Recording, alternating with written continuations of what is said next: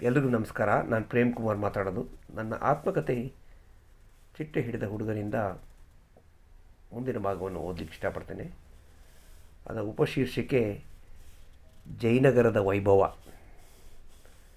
ನಾನು ಮತ್ತು ನಮ್ಮ ಕುಟುಂಬದವರು 1971ರಿಂದ 91ರವರೆಗೂ ನಾನು ಜಯನಗರದ 2ನೇ ಬ್ಲಾಕ್ 11ನೇ ರಸ್ತೆಯಲ್ಲಿ ವಾಸವಾಗಿದ್ದೆವು. ಈ 20 ವರ್ಷಗಳ ಜಯನಗರದ ವೈಭವವೇ ವರ್ಣಿಸಲಾಗದು. ಅಮೋಘ, ಅದ್ವಿತೀಯ. ನಾನು ಮತ್ತು ನನ್ನ ತಮ್ಮ ಪಪ್ಪಿ ಬೀದಿಯಲ್ಲಿ ಮಾತ್ರ ಫಟಿಂಗರು. ದಿನವಿಡೀ ಬೀದಿಯಲ್ಲೇ ಇರುತ್ತಿದ್ದೆವು. ನಾವು ಆಡಿದ ಆಟಗಳೆಂದರೆ ಬುಗುರಿ, ಚಿಣ್ಣೆದಾಂಡು, ಲಗೋರಿ, ಖೋಖೋ, ಕ್ರಿಕೆಟ್, ಐಸ್ ಪೈಸ್, ಗೋಲಿ ಇತರೆ.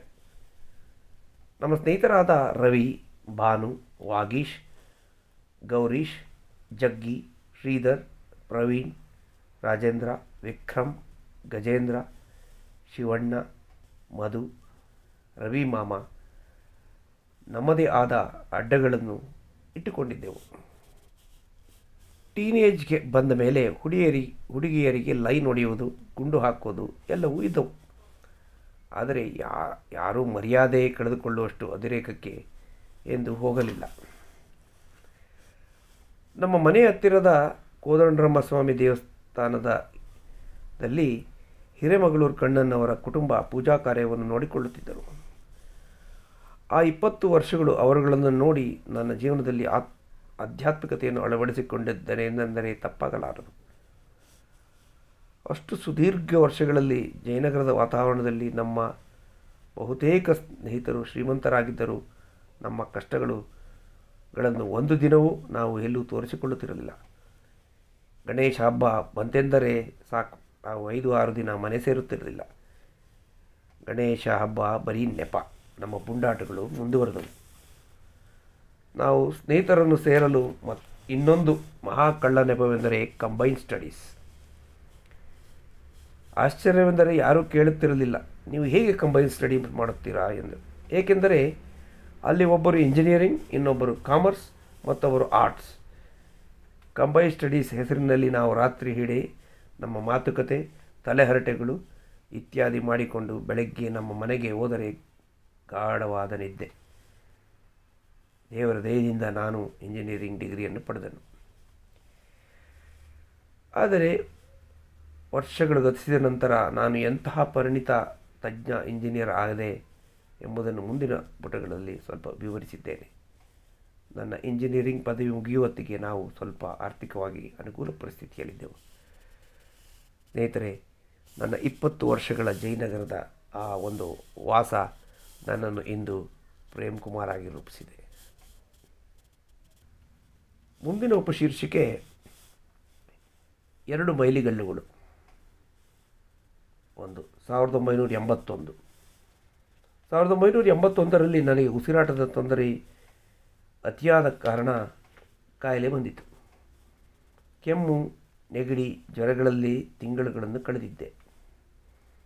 ಡಾಕ್ಟರ್ VVN ಪತಿ ಮತ್ತು ಡಾಕ್ಟರ್ ರಾಜಶೇಖರ್ ಅವರು ನನಗೆ ಚಿಕಿತ್ಸೆಯನ್ನು ನೀಡಿದರು. ನನ್ನ ತಾಯಿಯವರು ನನ್ನನ್ನು ಬಹಳ ಚೆನ್ನಾಗಿ ನೋಡಿಕೊಂಡರು. 6 ತಿಂಗಳುಗಳಲ್ಲಿ ನನ್ನ ಆರೋಗ್ಯ ಸುಧಾರಿಸಿತು. 2ನೇ PUC ಮುಗಿಸಿ BITಯಲ್ಲಿ ಇಂಜಿನಿಯರಿಂಗ್ ಸೇರಬೇಕಾಗಿದ್ದ ನಾನು 1 ವರ್ಷದ ವಿದ್ಯಾಭ್ಯಾಸ ಕಳೆದುಕೊಂಡೆ.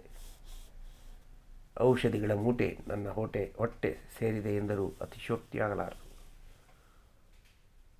ಆಗ ನನಗೆ ಸಿಕ್ಕಿದ ಮತ್ತು ದಡ ಸೇರಿಸಿದ ದೋಣಿಯೇ ಧ್ಯಾನ. ಅದನ್ನು ನಮ್ಮ ಅಕ್ಕನವರು ಹೇಳಿಕೊಟ್ಟರು.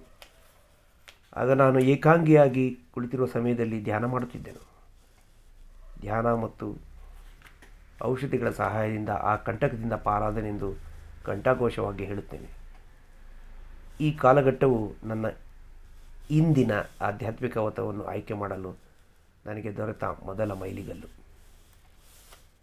2ನೇ ಮೈಲಿಗಲ್ಲು 1986. ಈ ಮಧ್ಯೆ 1986ರಲ್ಲಿ ನವೆಂಬರ್ ತಿಂಗಳಿನಲ್ಲಿ ನನ್ನ ಸ್ಕೂಟರಿಗೆ ಒಂದು ಮಾರುತಿ ವ್ಯಾನ್ ಡಿಕ್ಕಿ ಹೊಡೆದು ನನ್ನ ಎಡಗಾಲ ಮೂಳೆ ಸಂಪೂರ್ಣವಾಗಿ ಮುರಿಯಿತು. ನಾನು ಆಗ ಫೈನಲ್ ಇಯರ್ ಇಂಜಿನಿಯರಿಂಗನ್ನಲ್ಲಿದ್ದೆ. ಡಾಕ್ಟರ್ ರಮೇಶ್ ರವರು ಆಗ ಸಂಜಯ್ ಗಾಂಧಿ ಆಸ್ಪತ್ರೆಯಲ್ಲಿ ನನ್ನ ಕಾಲಿಗೆ POPಯನ್ನು ಹಾಕಿ 6 ತಿಂಗಳು ಹಾಸಿಗೆ ಮೇಲೆ ಇರಲು ಸೂಚನೆ ನೀಡಿದರು. ನನ್ನ ಕಡೆಯ ವರ್ಷದ ಇಂಜಿನಿಯರಿಂಗ್ ಎಕ್ಸಾಮ್ ನೆಲ ಕಚ್ಚಿತು. ಇದೇ ನನ್ನ ಜೀವನದ ಟರ್ನಿಂಗ್ ಪಾಯಿಂಟ್. 1981ರ ಕಾಯಿಲೆ ಮತ್ತು 86ರ ಅಪಘಾತ ನನ್ನ ಜೀವನದ ಪರಿವರ್ತನೆ ಪರ್ವಗಳನ್ನೇ ಬರೆದವು. ಫಿನಿಕ್ಸ್ ಹಕ್ಕಿಯಂತೆ ಎದ್ದು ಬರುವ ಗುಣಗಳನ್ನು ಈ 2 ಕಾಲಘಟ್ಟಗಳು ತಿಳಿಸಿಕೊಡಲು ಕಾರಣವಾದವು. ಆ ದಿನಗಳಲ್ಲಿ ನಾನು ಒಂದು ಚೂರು ಕುಗ್ಗಲಿಲ್ಲ. ಕ್ರೀಡಾ ಮನೋಭಾವದಿಂದ ನನ್ನ ಕಷ್ಟಗಳನ್ನು ಸ್ವೀಕರಿಸಿದೆ. ನಾನು ಕಳೆದುಕೊಂಡ ಆ 2 ವರ್ಷಗಳು ನನ್ನಲ್ಲಿ ಈಗ ಇರುವ ಪ್ರೇಮ್ ಕುಮಾರನ್ನು ನಿರ್ಮಾಣ ಮಾಡಿದವು. ನಾನು ಏಕಾಂಗಿಯಾಗಿದ್ದೇನೆ ಎಂದು ಅನಿಸಲೇ ಇಲ್ಲ. ನನಗೆ ಏಕೆ ಈ ಟಾರ್ಚರ್ ಎಂದು ಹೇಳಿಕೊಂಡು ಸುಮ್ಮನೆ ಕೂಡಲಿಲ್ಲ. ಆ ಪ್ರಶ್ನೆಗಳಿಗೆ ಉತ್ತರ ಹುಡುಕುವ ನೆಲೆಯಲ್ಲಿ ಸಿಕ್ಕ ದಾರಿಯೇ ರಾಮಕೃಷ್ಣ ಆಶ್ರಮ. ಸ್ವಾಮಿ ವಿವೇಕಾನಂದರ ವಾಣಿ, ಏಳು ಎದ್ದೇಳು, ಗುರಿ ಮುಟ್ಟುವ ತನಕ ನಿಲ್ಲದಿರು, ಇದು ನನ್ನನ್ನು ಹೊಸ ಮನುಷ್ಯನನ್ನಾಗಿ ಮಾಡಿತು. ನನ್ನ ಪಾಡಿಗೆ ನಾನು ಇರುತ್ತದ್ದರಿಂದ ಹಲವರು ನನ್ನನ್ನು ಸ್ವಾರ್ಥಿ ಎನ್ನುವ ಪಟ್ಟವನ್ನು ಕಟ್ಟಿದರು. ಆದರೆ ನಾನು ಪ್ರತಿ ಕ್ಷಣವೂ ಏನನ್ನೋ ಹುಡುಕುತ್ತಿದ್ದೆ. ಬದುಕು ಈ ಅಸ್ಪಷ್ಟ ಸವಾಲುಗಳನ್ನು ಏಕೆ ಹುಟ್ಟುತ್ತದೆ? ಇದಕ್ಕೆ ಕಾರಣ ಏನು?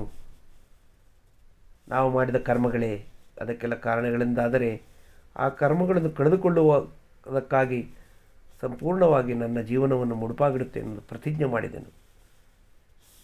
ಸುಮಾರು 1988ರಲ್ಲಿ ಹಳೆಯ ಬಡಪಾಯಿ ಪ್ರೇಮ್ ಕುಮಾರ್ ನಿರ್ಗಮಿಸಲು ತಯಾರಾಗಿದ್ದ.